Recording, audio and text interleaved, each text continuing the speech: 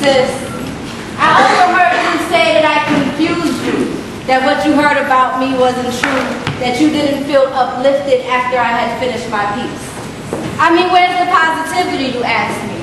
So let me please explain to you why I wrote this. This is my opus to bring the circus into focus and provoke some into action. Whole thinking has been turned into fraction, marginalized, way too much to fit in between the lines, so I give it to you straight so you won't strain your eyes. These times were not preceded with signs. Money, drink, and fine women have always been vice. This is time you think twice about it. These bones no longer fit in our caskets. So let's release the gay youth from their closets. At least we'll have more space for our secrets there, and someone will still supply them keys. So come take this walk with me through back alleys and narrow streets. I want to take you in so deep you can hear the head toes banging against the car seat. I want it to be vivid, for you to feel like you lived it. Maybe then you'll want to make things different. I don't write for your entertainment. You've been cursed with the ignorance of the overprivileged. We don't have daddies that double as ATMs. Excuse me if I don't rhyme over BPMs. That party ain't here. If there was a memo, I missed it. I don't sambo, don't do minstrel shows. I was raised on salsa rhythms and realness. A poetic hood journalist. It's my job to tell the truth. Sis, we're losing our youth. Our daughters are not learning to become women. Our queens and empresses are being dragged through the fog, and you want me to lighten up. It's that frame of thought that has forced some to sell their souls for the applause caused by punchlines, but not mine. I do this for a reason.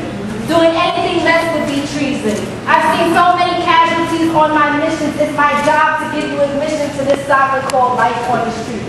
This ain't reality TV.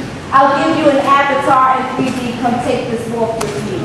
There is more to this life than you know. Everything that glitters isn't gold, but have you ever seen a diamond in the rough? They don't sparkle, but they're worth just as much. You, liking my poem, is not enough. I want you to feel connected. We are all women and some are being neglected, sold out, abused, and rejected. What happened to sisterhood? The problem with looking down on us is that your nose blocks the view. Reality is a hard pill to swallow. I suggest that you chew. See, this is what I have to give. This is what I do. I may never mention their names. They're not in it for the fame. They just want their stories told. And those streets are just so cold. I have to give them something to hold on to. So I give them life in your imagination.